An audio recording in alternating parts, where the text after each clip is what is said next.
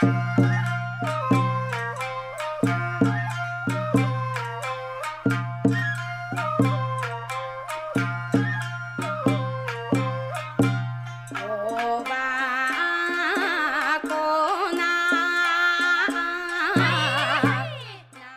samurais were the military elite of medieval and early modern Japan. But how did they really look like? Maybe something like this.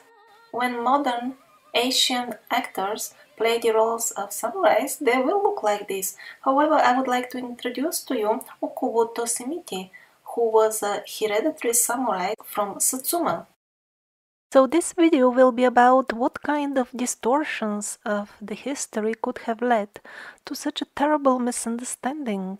And that's why we'll try to go as far as possible back in the Japanese history before the Asian race populated the islands. Back then, they were completely different creatures. And completely different people. Long before the arrival of the Asian race on the Japanese islands, the local inhabitants were Caucasian people, the Aino people. As of today, the Aino people are almost completely blended with the Asian race and have lost almost completely their ethnic identity. But there are still some clues of their traditional philosophy and their view of life, and those point towards a clear connection with the culture which we call the culture of the survivors, a worldwide civilization or a group of people which sent its representatives worldwide to blend in with the simple local people. And that's why the views of the Ainos, philosophy, cosmology, dharma, and everything else, is exactly like that of other native people who live many thousands of kilometers away. The fact that the original inhabitants of the island were Caucasian is not denied in Japan, as they try to do in China and Siberia, where they killed them all a long time ago. And when Caucasian mummies of very tall people are being dug up, they pretend as if nothing happened, and they don't change the history of the regions. So in Japan, somehow the Ainos survived. But still, not enough research is done to determine their real place in history, because that will trigger the revelations about how and why the population of such a vast area, which includes Siberia, Central Asia, China, and so on, so that the purpose of erasing the memory about the culture of the survivors, the official historians are not encouraged to delve much into the real history of the indigenous people. Instead, they always give very superficial information about the latest inhabitants, the current inhabitants, and they tried to create the impression that they were the only inhabitants ever there. And in terms of the concepts of various waves of survivors, a concept that we reviewed in the episode about America, it seems that the Aino belong towards the earlier waves that we know of. Now, let's see a bit more about the last wave.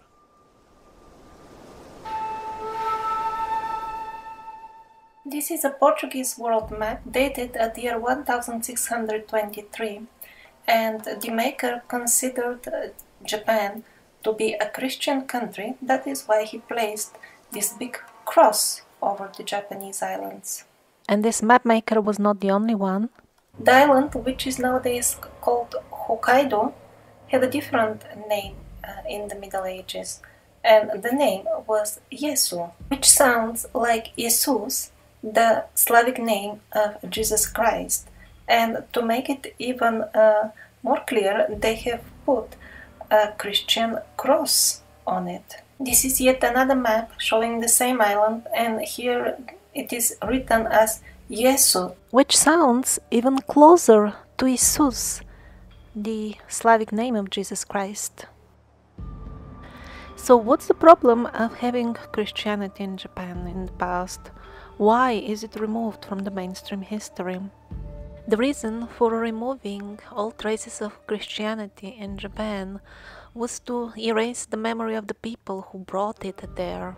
As we are gonna see in the future episodes, these were men, the last who remained alive from the defeated army of the last nation, which refused to accept the rule of the parasitic forces, which kept the records of the real history of the human races, and which, as we're gonna see in the next episode about China, still had some of the abilities that now we call supernatural. Of course, for them they were natural. And they had those abilities because of the connection with Hyperborea, which probably was one of the cultures or civilizations which served as a basis for the legend of what we call now collectively Atlantis. of course, the official Japanese history has undergone parasitic corrections, but still, few forgotten facts here and there may help us reconstruct the real scenario. Exactly when in Russia the last strongholds of the survivors were destroyed, at that time in Japan appears a ruler called Tokugawa Ieyasu. It is possible that his name points towards the fact that he was a Christian, Jesus. When Tokugawa Ieyasu starts ruling, Japan all of a sudden decides to sever all connections with the external world and remain a completely closed country. Most likely, the defeated survivors from Siberia sought refuge in a faraway, relatively isolated land on an island, a land in the east, where the influence of the survivors' culture was always stronger. And that's why the Ainu were not completely exterminated over there back then, as was the case in Siberia and Central Asia.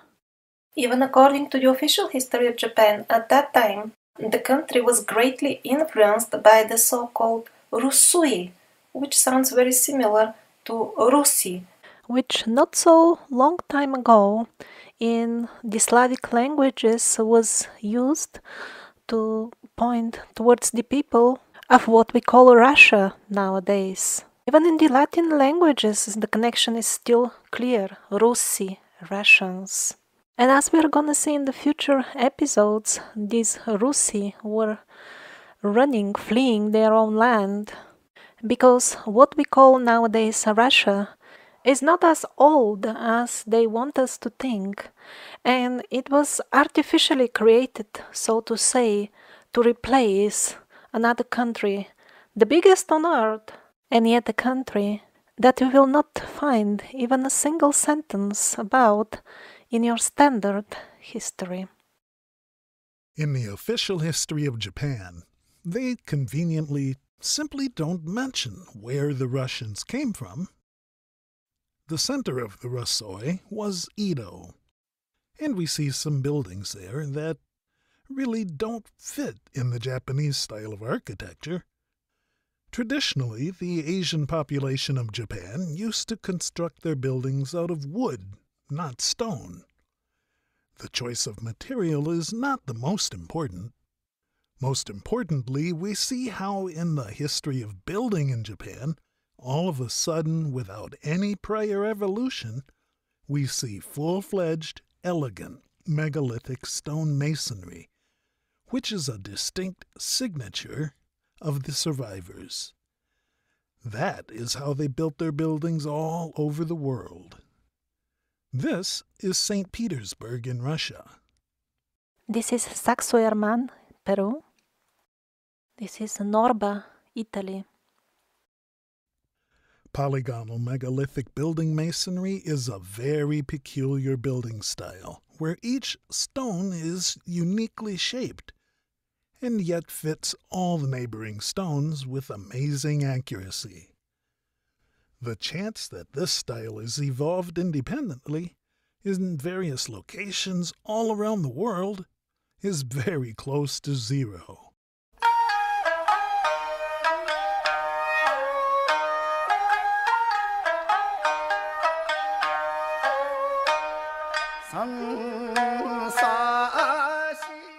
Again, the faces on these portraits are not exactly what we call Japanese. This is how contemporary artists depicted the kings of Japan, the shoguns. They were the rulers of the samurais and continued their reign until the middle of 19th century when the Colonial military forces destroyed the last strongholds of the old culture. And their outfits as well are clearly Mughal style.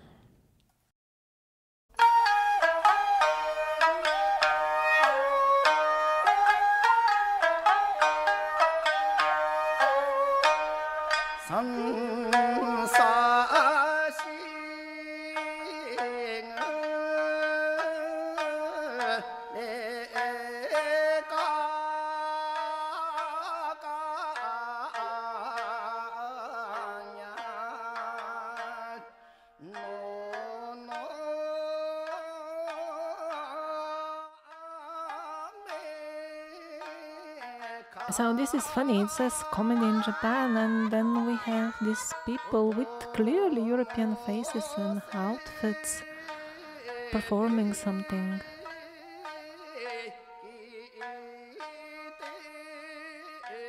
Since the actual mission of the European Reformation was to obliterate, kill, destroy anybody or anything who had any connection or knowledge of this culture of the survivors, or the wisdom left by the previous advanced civilizations on Earth in any form.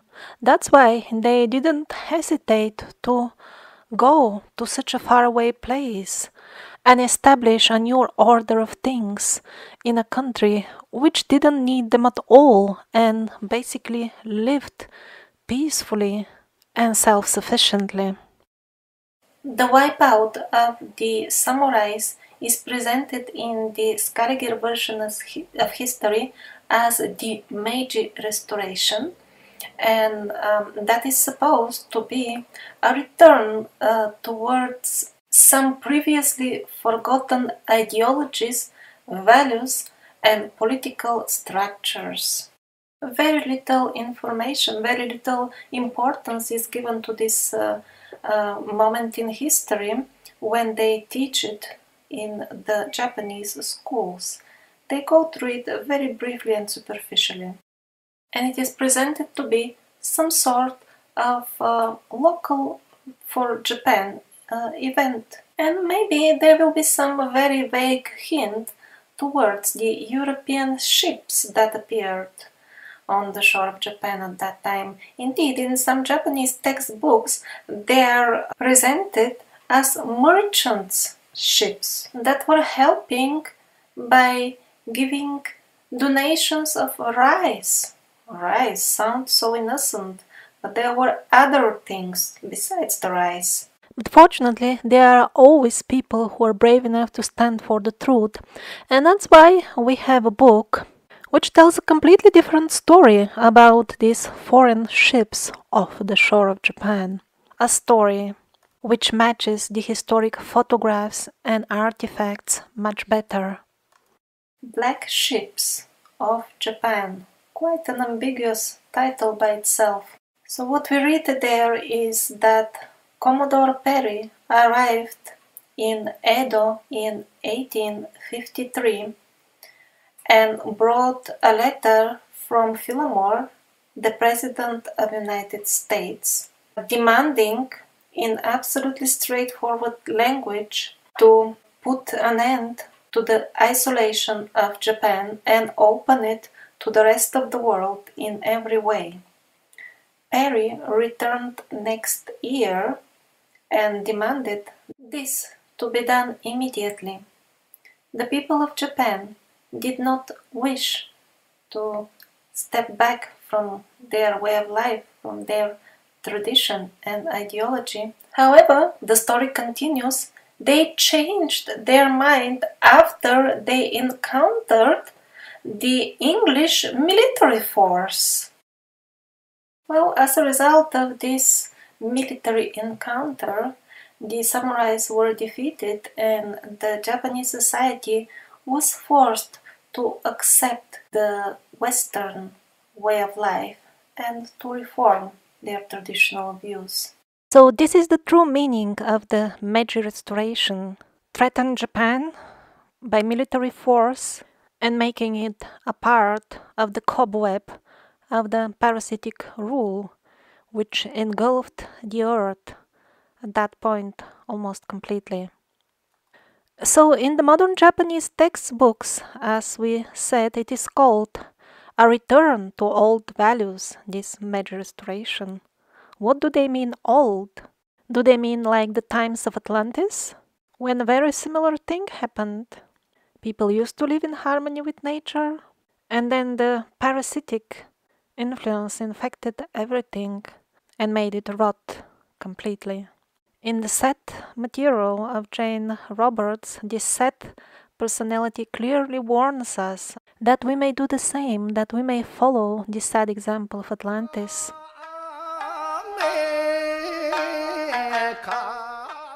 The last group of samurais was killed in 1868 in town of Aizu Wakamatsu in northern Japan. Nowadays, in the castle of Aizu Wakamatsu, there is a museum. In this museum, there is a huge piece of art depicting the very last moments of the samurais. And of course, they are shown as belonging to the Asian race, because this is just a modern piece of art.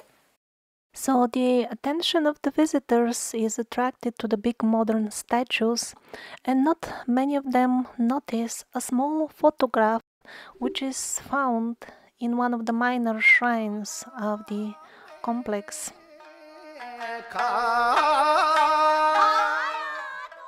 This gentleman was also a real samurai, not some actor playing as samurai. He took part in some of the last samurai battles when he was young, and as you can see, again, European features.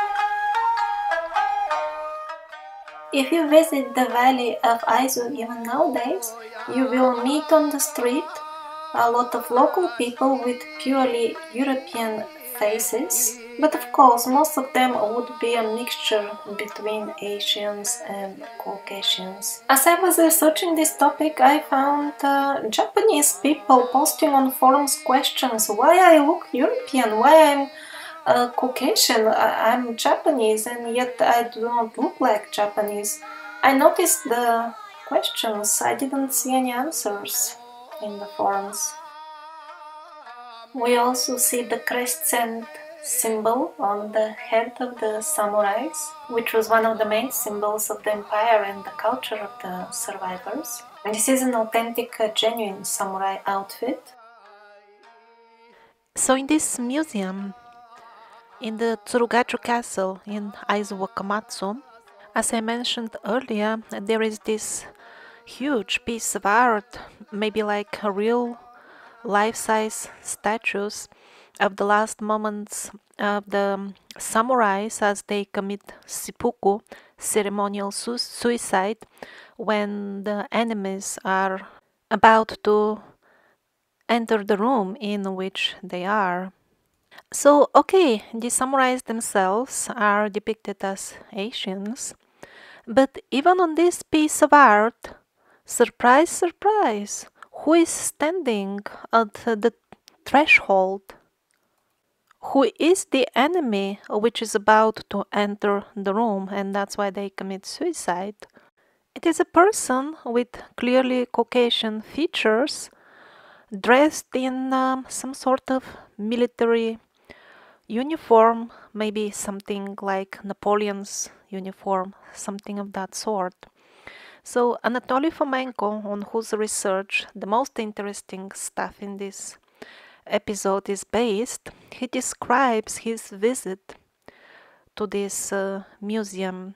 So he was accompanied by colleagues, Japanese historians, and when they reached this scene,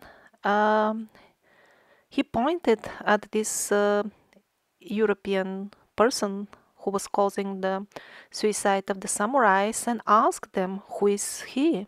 At this point, the Japanese historians they pretended that they don't understand well the speech of foreigners and couldn't answer for this reason, although even a beginner in English will very well understand the question, who is he? The true face of the so-called local Meiji restoration in Japan, the very truth is that some of the last survivors were most brutally and barbarically killed by Europeans. These Europeans had the blood of the survivors also flowing in their veins, but they were zombified by the fraudulent parasitic propaganda that packages cruelty, inhumane cruelty, in calling it patriotism and other names that have nothing to do with the essence. There is nothing patriotic about going halfway across the globe to murder peaceful population, which is completely unknown to you and leads a noble life in harmony with nature.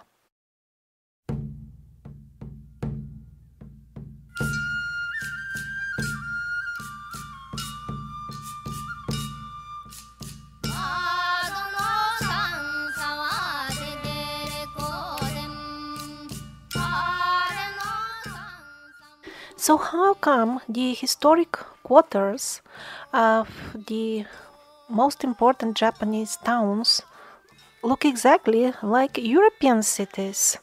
Of course, the official sources will assure you that it was built all after Japan accepted the Western influence, but that doesn't make much sense for many reasons. First of all, by the time the actual influence was felt in the real life in Japan, the Western influence, the neoclassical style, and that's the official name of this style, it's again very misleading, this style was already going out of fashion.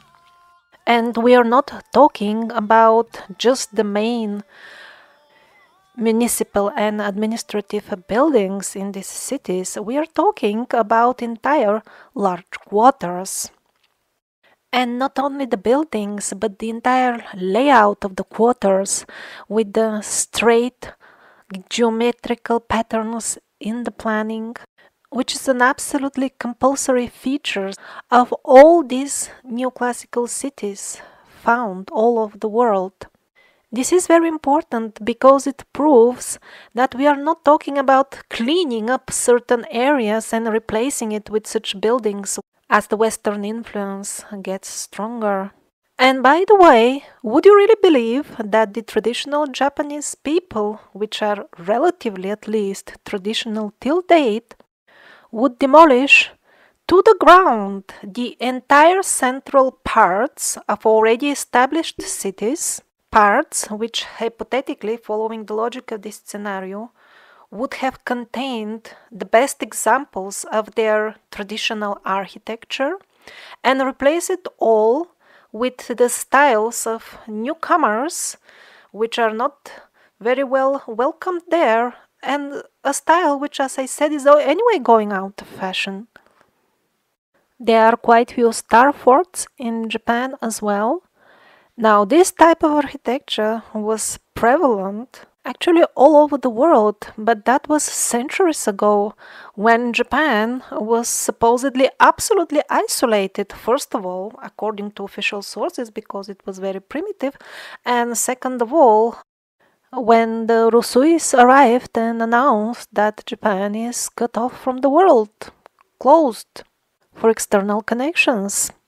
If the official history of Japan, which they're selling to us, was true, all these star forts and the neoclassical large quarters should not have existed for sure. Overbuilding has always been a problem in Japan. For example, this is an old photograph which shows the state of affairs in terms of overbuilding, more or less at the time when Japan got opened for the Western world. So the centers of the major cities would have been at least this much crowded in terms of buildings. So if there was a demolition of all the central areas, the main areas of these cities, I mean, there should have been something recorded in history about such an unbelievable scale of demolition. No. The truth is that it was these Rusuis who brought this style with them. And their brothers, so to say, brought it all over the world. We saw the same problem in America. Again, same style of buildings, and again the explanation was very, very fishy. And now combine all this with the artificial 1000 years which were added to the mainstream history, which means that many of the empires and exotic kingdoms which we have been conditioned to believe were ancient actually existed hundreds of years ago, then everything falls into place actually. And the full story of the so-called neoclassical style looks much more sensible. It's not that the people all of a sudden felt nostalgia and started building in a style which was forgotten for many, many centuries. So people used to build in this very same way 2000 years ago, and then all of a sudden 200 years ago they adopted the same style without any change. And on the top of that, very importantly, as we're gonna see in the future episodes, they used the same techniques. Now here it gets very suspicious. Very, very suspicious, because the official academics are telling us, oh, 2000 years ago they used something, we're not sure what, we can't really replicate it nowadays. And then we see the absolutely same technique, again unknown to us, in buildings built 200 years ago in St. Petersburg. So this is a photograph of the aftermath of the nuclear devastation in Japan. Not only in the background we see a building, the style of which looks very awkward along the official Scaligerian history of Japan, but also in the foreground, the head doesn't look less awkward. Its features are not particularly Japanese. Very interestingly, more than 80% of Japanese gods are originally Indian gods.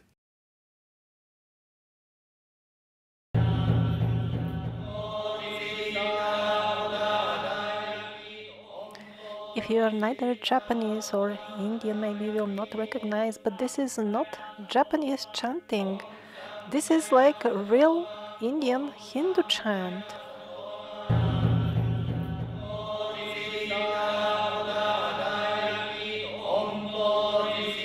So in this documentary, there is a rich evidence that what is commonly known as traditional Japanese Buddhism is nothing else but a branch of the Hinduism. Here on this contemporary depiction of Japan, we see the deities of Brahma and Shiva, which we are automatically conditioned to connect only with India, but in reality they are worshipped all over Southeast Asia and apparently in Japan as well. This is the four-headed Lord Brahma, the engineer of our universe. As you can see, a traveler who was making illustrations of Japan saw the same thing as we see on the old Indian statue. This really looks like Shiva and Parvati sitting on his lap. That's how he's depicted till date in India, with Parvati on his lap, and the Rudraksha is a typical attribute of Shiva.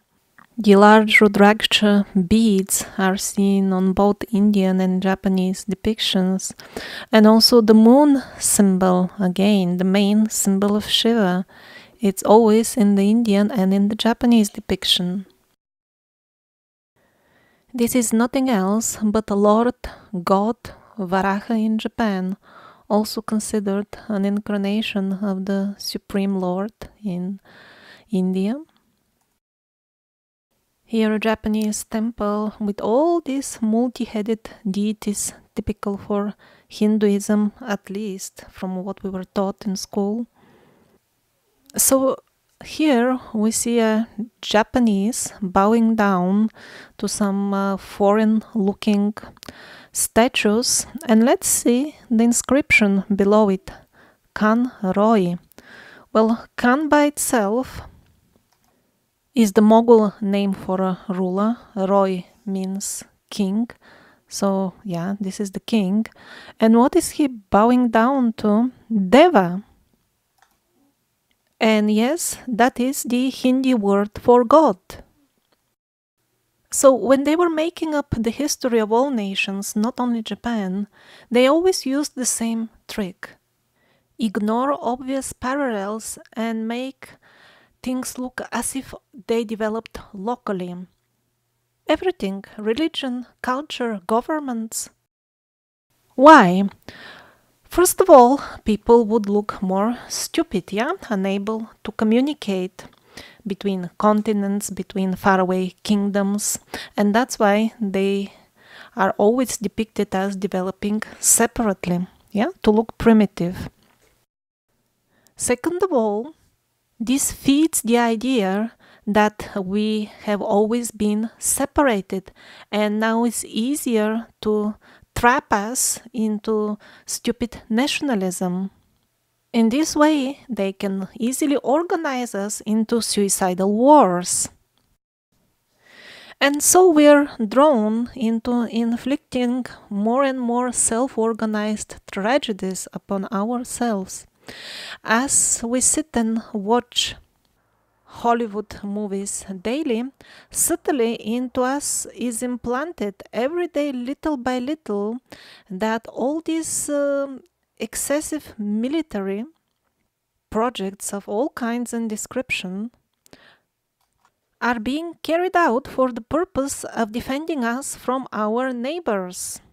And yes, sometimes the military will be used for that purpose, but very rarely. Its real purpose is destruction of anything godly and beautiful found amongst the human race as a whole. And back to religion, the official history of Japan doesn't really deny this connection with Hinduism. It just considers it so remote and vague that in reality even the modern Japanese themselves are not aware of it at all.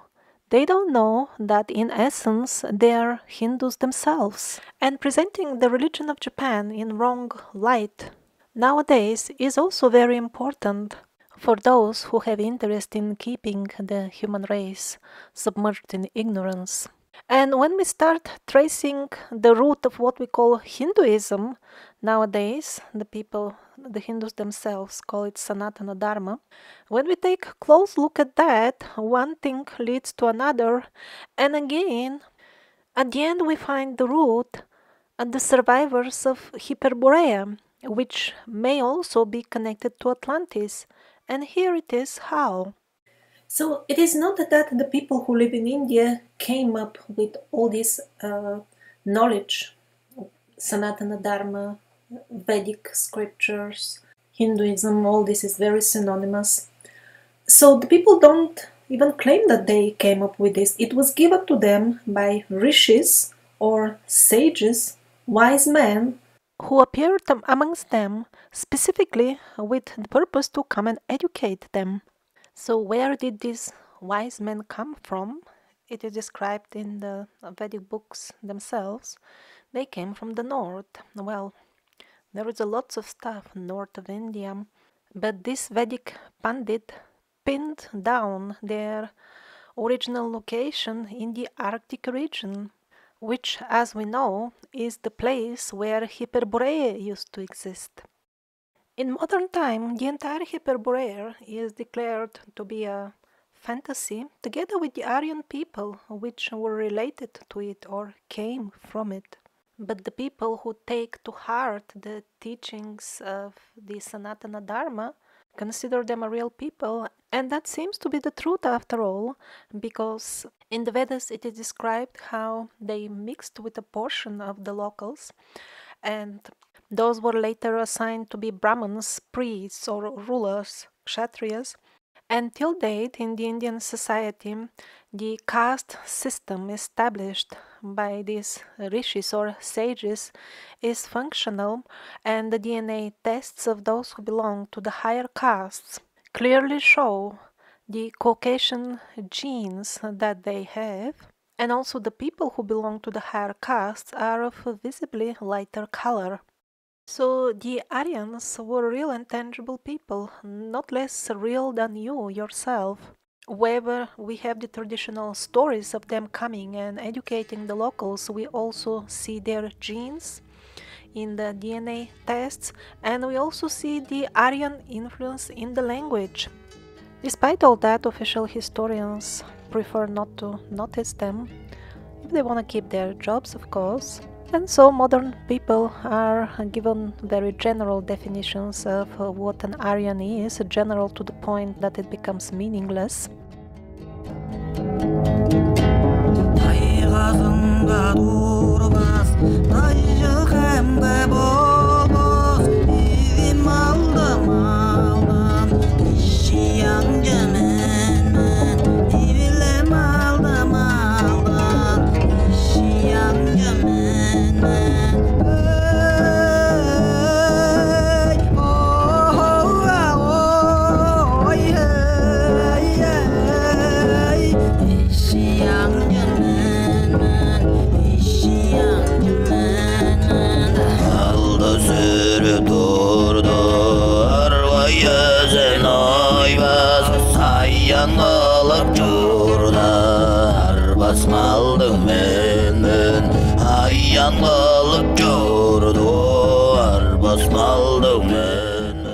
So, in the previous video, we touched on the subject of the origin of the various human races as mixtures of various tribes which lived on Earth and races from other planes or spheres of existence, and in some cases even other dimensions which mated with these tribes.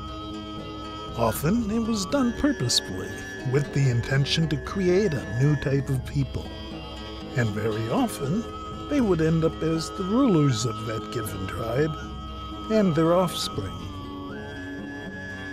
The results of such mixtures would usually inherit some of the qualities of the non-human race, and this would be inclined to represent its interest while ruling the given nation or tribe, which as usual will have positive and negative effects.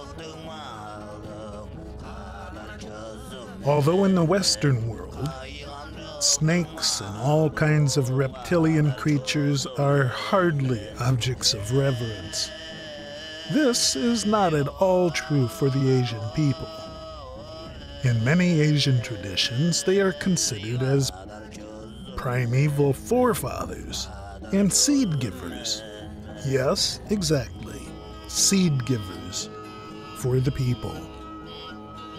Here in this Chinese city, they even erected a modern monument celebrating this union of the human and reptilian genes. In various regions of Asia, not everybody bows down to creatures of this type, but a lot of them do. Besides bowing down to them, they embrace them and kiss them. This is a real historic statue. Well, it disappeared recently, but that seems to be a pattern. It seems to happen to many important artifacts. That reveals the truth.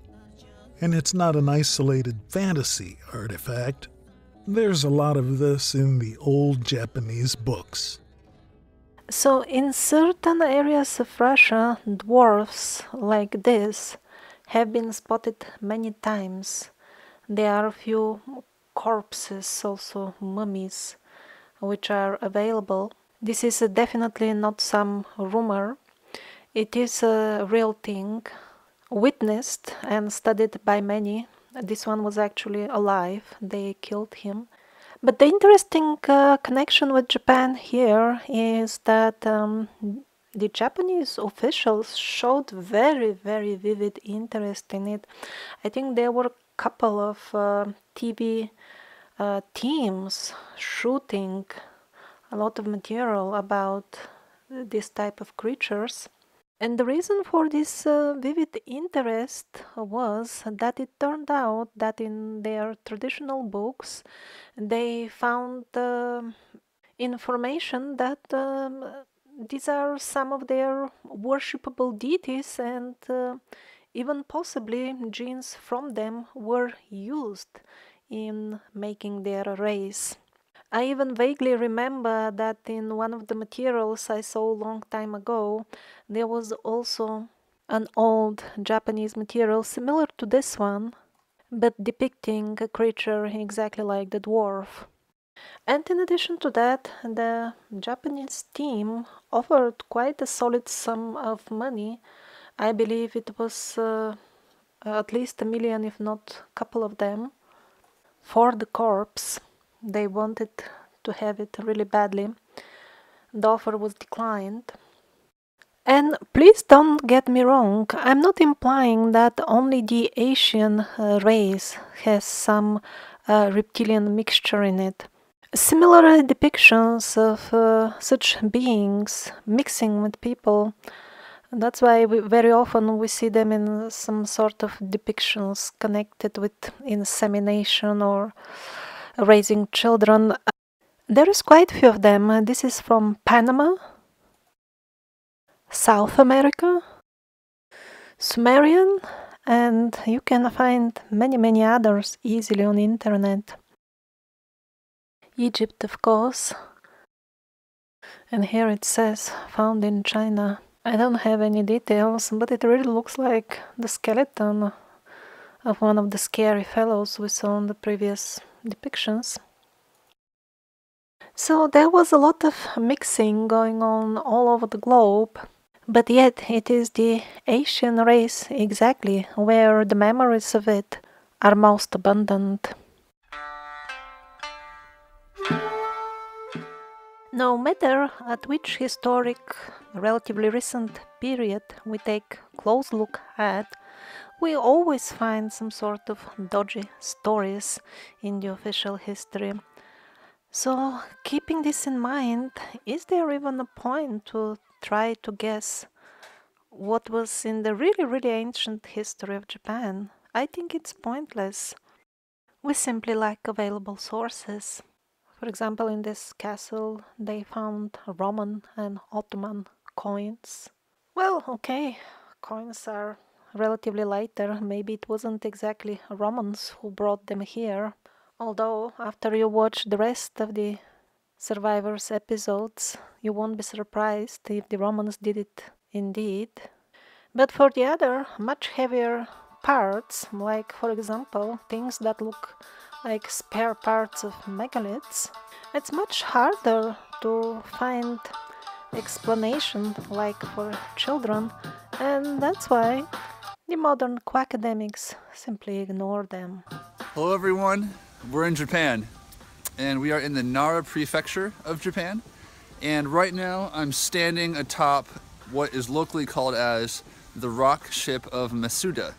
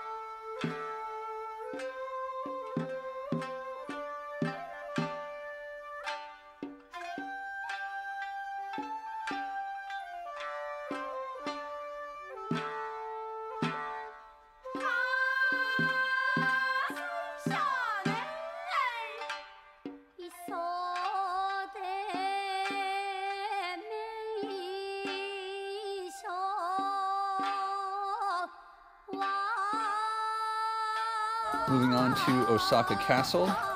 Again, giant megalithic blocks, some of them weighing up to 100 tons.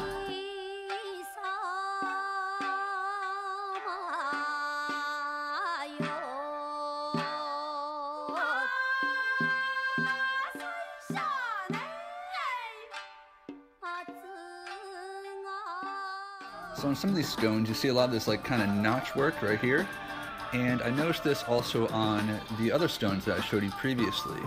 And one of the guys told me, a local, said that they were used to break the stone off. So you gotta wonder, maybe these stones were reused for something and they were used for something else previous to building giant walls and things like that. Yes, it really looks like as if they chopped the older, bigger megaliths whenever they could to make the new ones. And according to the Russian group of LAI, Laboratory for Alternative History, they really made a serious expedition and tried to study the region, but they found lots of sites which from outside gave the impression that they could be very interesting, huge megalithic work, but they were fenced and closed down for public access like forever and without any explanation.